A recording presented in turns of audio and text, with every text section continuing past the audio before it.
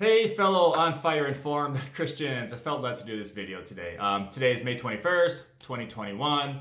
COVID is here, the virus, the vaccination, all that kind of stuff is going through our society right now. And everybody's talking about taking the mark of the beast and that type of thing online. This video is not directed towards anybody, but I've learned a lot in the last 2-3 years, and actually even in the last 2-3 months.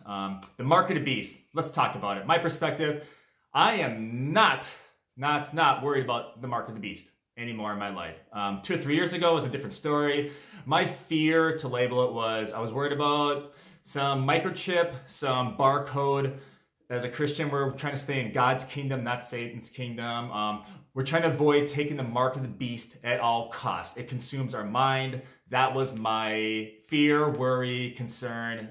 Anyway, I do not have that anymore. I am free of that, and I'm going to explain why I got free of that very quickly. One of my favorite teachers is Willard. He's on YouTube. He got his research. He names his resources that he used too, so you can go look that up. So the mark of the beast. Obviously, it comes from, here's my Bible, it comes from Revelation chapter 13, and it starts at kind of like verse 11. So what is the mark of the beast? So a lot of the research shows the mark of the beast was actually in the time of Caesar Domitian. There's a place called the Agora. The Agora is actually, if you go to Turkey, there's actually a city called Ephesus. So in Ephesus, there was a place called the Agora, and you had to basically take a mark in the right hand in your forehead to be able to buy and sell goods in the Agora. So as John's getting this quote-unquote vision from the Lord, I guess, yeah, we'll call it a vision. I believe he was referring to that.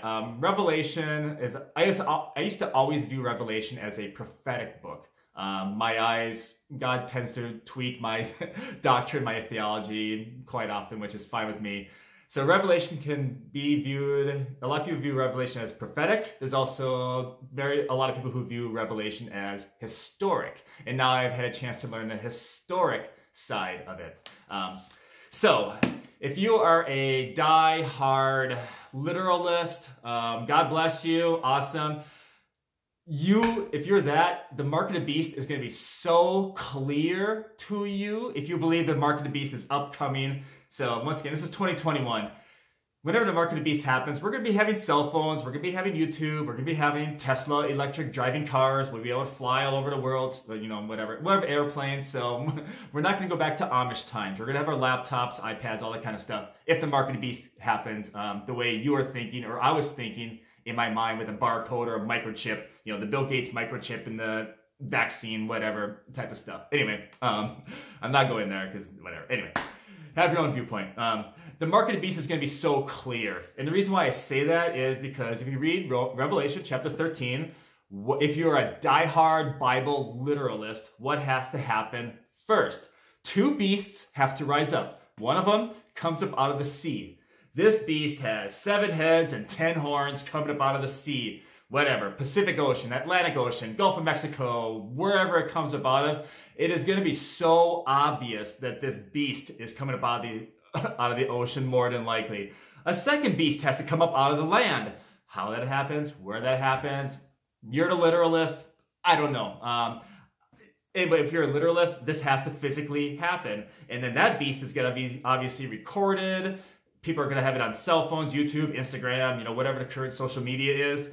So, and then that beast is going to then basically require everyone. So you're going to know these 2 beasts if you are a prophetic, historical literalist in the word. You're going to know who the 2 beasts are, and the beast is going to literally tell you and everyone else on earth, hey, you need to take this mark. So it is going to be so obvious. And this is funny because actually I just kind of read back and looked at this today, literally May 23rd, and I was like, you know what?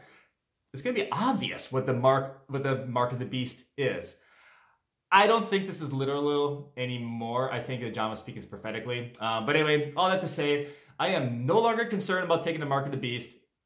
From my understanding, are we probably going to go to a one world government again? Yeah, and technically, not to go down this road too much, but if you're worried about a one world currency, we're kind of already on it.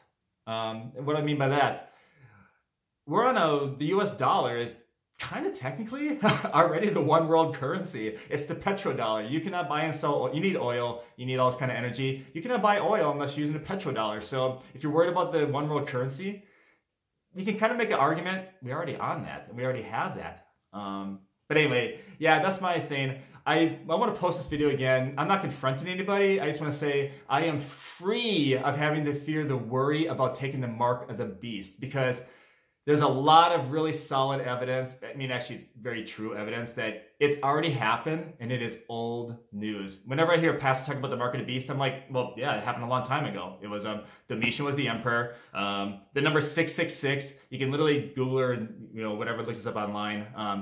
Just type in Nero's number and you get 666 out of there. Yeah, the beast. The beast was also known as Domitian. He was a Roman Caesar emperor. So all that to say, anyway, it's very fascinating stuff, but I am free and clear as a Christian. I still love the Lord. I still, try to advance God's kingdom, get everybody saved, all that kind of stuff. But I don't think this is literal anymore. Are we maybe going to go back to a one world currency again? Well, we're kind of already on it with the US dollar, but I was worried about the euro for a long time, but I don't think we're going to have that necessarily anymore. You can also look at the IMF, the International Monetary Fund, with the SDRs. SDR stands for Special Drawing Rights, but that's another conversation too. So anyway, there's tons of interesting things, but all that to say, I'm no longer worried about it. The mark of the beast is going to be so obvious if you're a literalist in the book of Revelation. So that's my 2 cents. Anyway, I feel totally free. I don't have to worry about it anymore, and hopefully that's going to be encouraging to someone.